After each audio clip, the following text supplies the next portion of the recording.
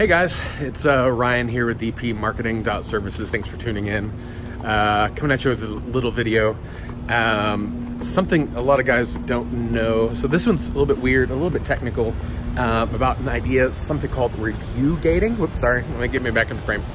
So if you've been in trades for a while, you've probably used different tools to help get more Google reviews. If you watched our videos for much, read our book, anything like that, you know reviews are a huge deal.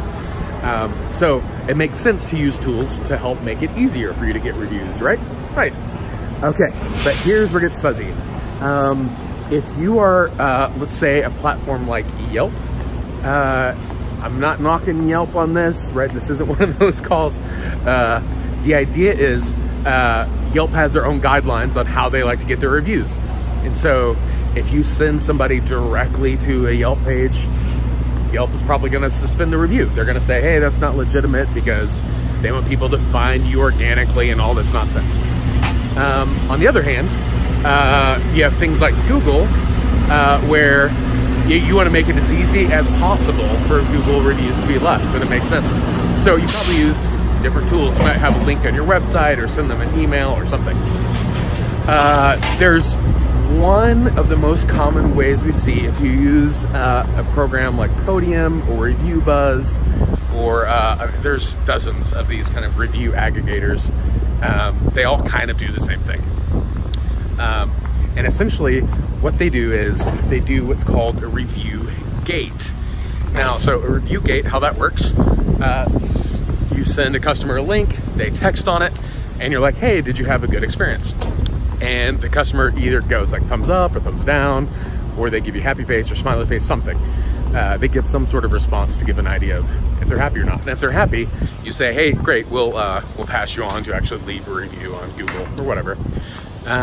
Or if they're not happy, it will catch it and say, oh, sorry, what can we do? And it'll like email it to a CSR person or somebody to follow up.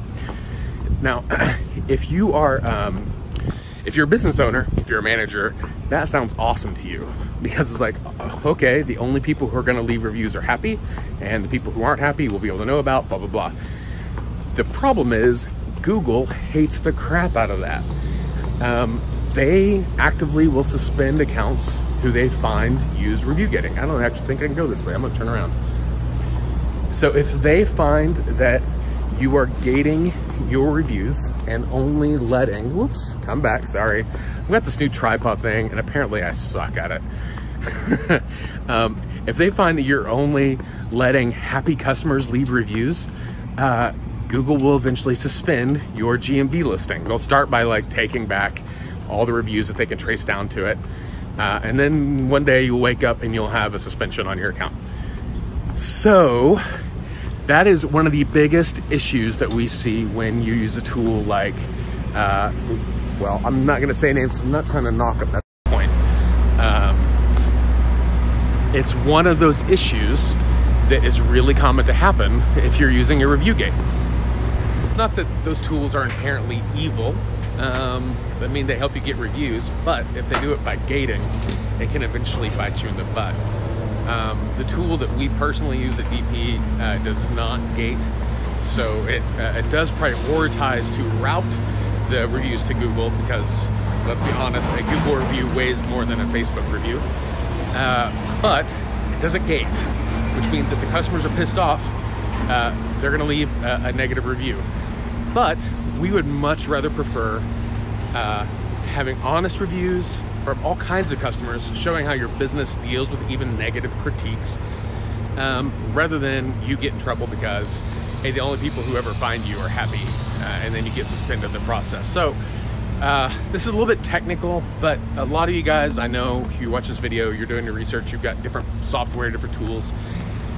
Just when you're doing your investigation, you don't have to use Nearby Now, you don't have to call us, you just want to know, like, is it gating? And if it's gating, you have to recognize that that's the risk, and then wonder, well, if there's a way to disable it. There might not be, and if not, is that worth it to you? Is it worth it to you to roll the dice, lose your reviews that you got through a gated process, have Google suspend an account? I'm not saying it will happen, I'm just saying Google, when they do find out that you're using gated reviews, yeah, they become the cranky person in the room. So hope this is helpful, a little bit different than normal, but I'd love to hear what you think. What software do you guys use to get your reviews? How's it working for you? Does it gate? Have you had any issues with soft or hard suspensions by how you're doing it? So would love to know. Leave a comment below. Follow us on Facebook. As always, subscribe on YouTube. And thanks for tuning in. We'll see you next time.